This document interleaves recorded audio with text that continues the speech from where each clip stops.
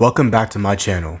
This will be the second part of what if Goku was half Viltrumite. There are a few things I want to make clear about this story. I am aware that the Viltrumite's DNA overrides weaker strains of weaker species, but if we look at Oliver for example, he retains his intelligence from his Thraxan heritage. I believe a Saiyan Viltrumite hybrid will be able to use abilities that come from being a Saiyan to their full potential. Personally, I think this hybrid will be more powerful than a human Saiyan hybrid, but I'll let you guys debate on that topic. If we were to go back Dragon Ball logic, hybrids are stronger than their predecessors. So what will be the fun of this story if he just loses his Saiyan abilities? Now, onto the story. The years pass. During the time skip, Goku underwent rigorous training under Kami at the lookout, just as in the original timeline. When the next World Martial Arts Tournament rolled around, Goku was reunited with his friends,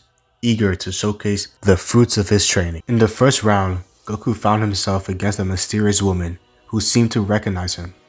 She boldly claimed that Goku had promised to marry her a long time ago. Confused, Goku scratched his head, trying to recall such a promise, but nothing came to mind. Frustrated, the woman challenged Goku. If he could defeat her, she would reveal her name.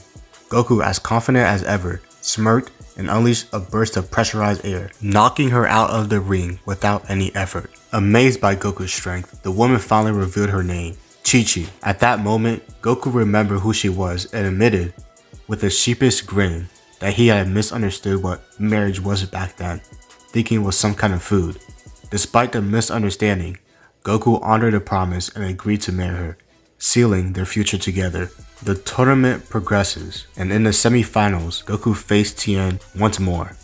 Tien had come prepared, determined to showcase his true speed and power. As the fight began, Tien seemed to dominate, landing several quick blows and expertly evading Goku's attacks. The crowd watched in awe as Tien displayed his incredible skills, but Goku, ever the strategist, had something up his sleeve. Goku asked Tien if he could remove some of his clothing, which puzzled Tien. But the shock came when Goku revealed that his boots, wristbands, and undershirt were all heavily weighted, each piece contributing to a total of 400 pounds. The audience gasped, and Tien's confidence began to waver. With the burden of the weights removed, Goku's speed increased exponentially. Tien was struggling to keep up. Goku zipped around the arena, dodging every attack with ease, his movements becoming a blur to both Tien and the crowd. Realizing he was outclassed, Tien resorted to his secret weapon, the multi-form technique. With a burst of energy, Tien divided himself into 4 separate bodies, each capable of independent thought and action. The 4 Tiens quickly spread out to the corners of the arena, preparing to trap Goku. As Goku leapt into the air to avoid the impending blast, the Tiens unleashed their attacks simultaneously. Each one fired a blast from the third eye, hitting Goku, sending him crashing to the arena floor. For a moment, it seemed like Tien had the upper hand, but Goku wasn't down for long. He quickly recovered and got back to his feet. He was determined. With a swift movement, Goku unleashed a solar flare technique, momentarily blinding Tien and all his clones. Seizing the opportunity, Goku dashed forward with perfect precision and knocking them out of the ring one by one. The crowd erupted into cheers as the last of Tien's clones fell. Tien, once again bested by Goku, acknowledged his rival's overwhelming power with a respectful nod. Goku had earned his place in the final round. The final round had arrived. Goku and Piccolo stood across from each other, the tension palpable. Piccolo, filled with hatred and a thirst for revenge, swore to kill Goku and avenge his father, King Piccolo. But Goku was unfazed by this. As soon as the bell rang, Goku and Piccolo launched at each other, exchanging powerful blows. The sheer force of their strikes created shockwaves that sent ripples through the arena. Piccolo, determined to end Goku's life, unleashed a powerful energy blast aimed at destroying both the arena and the spectators.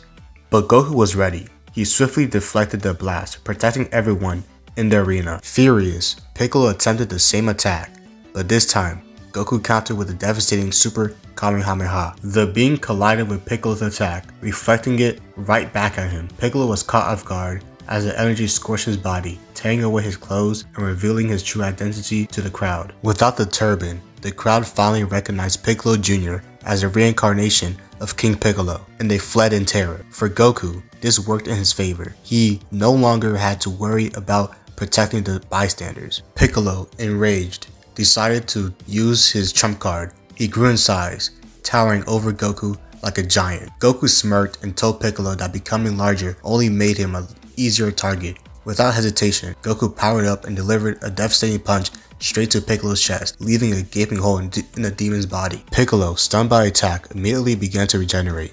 Though he managed to heal himself, the effort left him drained of a significant amount of energy, and his fury only grew. Desperate to turn the tide, Piccolo unleashed a homing ki blast that chased Goku around the arena. But Goku, ever the tactical fighter, outmaneuvered Piccolo once again. He dashed behind Piccolo, causing the blast to redirect and hit Piccolo instead. The explosion severely damaged Piccolo's arm, forcing him to tear it off and grow a new one. Now blinded by rage, Piccolo used one of his most dangerous attacks, a massive explosion that emanated from his body, intended to obliterate everything around him. Despite pouring a tremendous amount of energy into the attack, it barely affected Goku. Seeing Piccolo in this exhausted state, Goku knew the time had come to finish the battle. With Piccolo weakened, Goku unleashed a relentless series of attacks, each one landing with pinpoint precision. The final blow came in the form of a powerful Kamehameha, sending Piccolo flying out of the ring. With that, Goku was declared the winner of the World Martial Arts Tournament. As the crowd cheered, Yajirobe approached Goku and handed him a senzu bean, instantly healing the damage he had taken during the fight.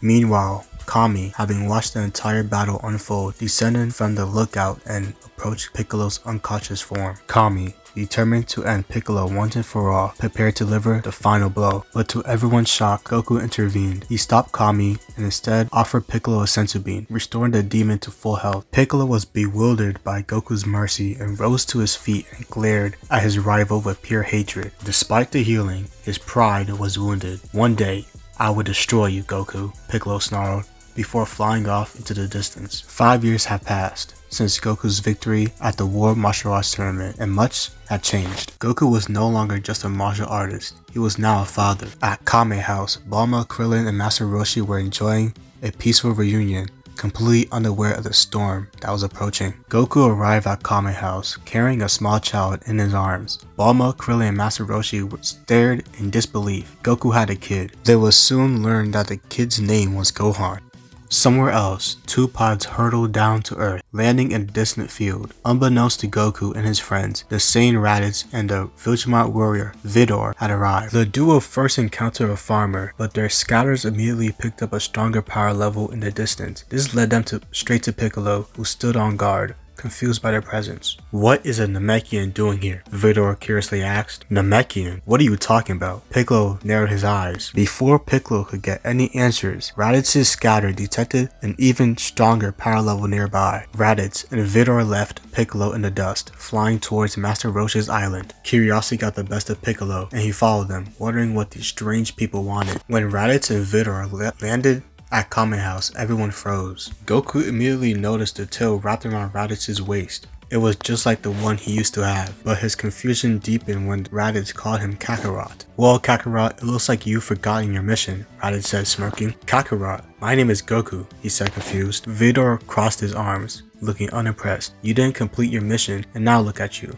living among these weaklings." Raditz revealed he was Goku's brother, which left Goku stunned. He explained that he remembered Bardock, their father, telling him that Goku was not just a Saiyan. He was also a Viltrumite, a member of a powerful race of people that shared many similarities with the Saiyans. Together, the Saiyan Viltrumite Alliance had a mission to conquer planets and expand their influence for the Frieza Force. Goku had a serious expression on his face. "I don't care who you are or where I come from. I'm not destroying this planet or its people. You need to leave." Vidor notices Gohan.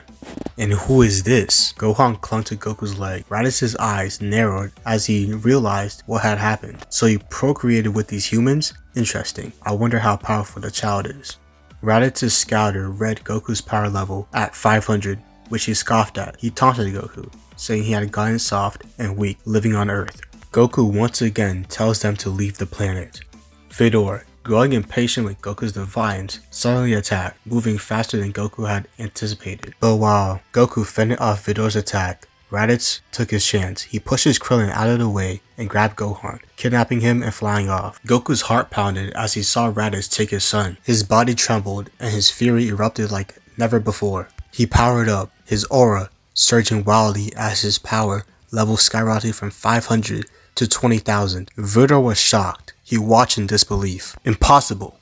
His power jumped that much? Goku did not waste any time. With lightning speed, he attacked Viltrumite, easily overpowering the Viltrumite warrior. Viltrumite was shocked by Goku's raw power. He had no other choice but to defend himself, but he couldn't. Goku delivered a series of devastating blows. He threw Viltrumite in the air and fired a Kamehameha, which completely decimated Viltrumite, leaving nothing behind. Krillin, Bulma, and Master Roshi were at a loss for words. Goku was no longer in the right state of mind. It was as if he was now bloodlusted. Goku growled, "You made a mistake messing with my family." With Viltrumite gone, Goku took off into the sky, determined to save his son and confront his brother, Raditz. Piccolo, who had witnessed the entire exchange, couldn't believe what he had just seen. The power that Goku unleashed was beyond anything he had expected. As Goku sped towards Raditz's location, a familiar presence caught up to him. It was Piccolo.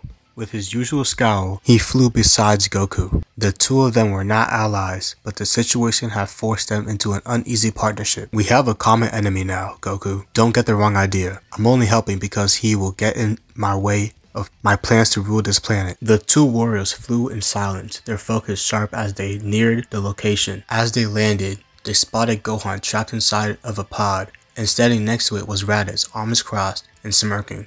"Viltrumite is dead, isn't he?" Raditz would question. Goku nodded calmly. "Yes," he simply answered. "I don't care if you're my brother. You're not going to come to my planet, threaten me, or hurt my family," he said fiercely. Raditz's smirk faded slightly as he checked his scatter again. Goku's power level was over 20,000, and Piccolo sat at 1,200, just below Raditz's 1,600. Raditz gritted his teeth. "This can't be right. My scatter must be bugging." Before Raditz could react further, Goku and Piccolo launched their attack. Raditz was caught off guard by their speed. Goku's blows were precise, while Piccolo's relentless assaults left Raditz no room to counter. In mere seconds, Raditz was on the ground, battered and gasping for breath. Goku rushes to Gohan in the pod. "I've got you, Gohan," he says. As Goku pulled Gohan from the pod, Piccolo, still filled with bloodlust, moved to finish Raditz. But before Piccolo could strike, Raditz, beaten and weakened, crushed his scatter with a trembling hand, shattering it into pieces. Through labored breaths, he revealed one final chilling truth. "You think you've won? In 1 year, 2 more Saiyans, 2 more Viltrumites, much stronger than me and Viltrumite, will arrive. You are all dead." He continued, "Kakarot, you're strong for a hybrid. You have so much potential, but you are a fool." For a moment, Goku stared down at his brother, contemplating. He saw the hatred in Raditz's eyes, but also saw the opportunity to let him go. If there were bigger threats coming, killing Raditz now would not stop that. "I'm not like you, Raditz. I won't kill you. You can go. But if you ever come back," Raditz cuts him off, chuckling. "You're soft. You'll regret this." Raditz crawled into his pod, injured and barely able to move, but he managed to climb in.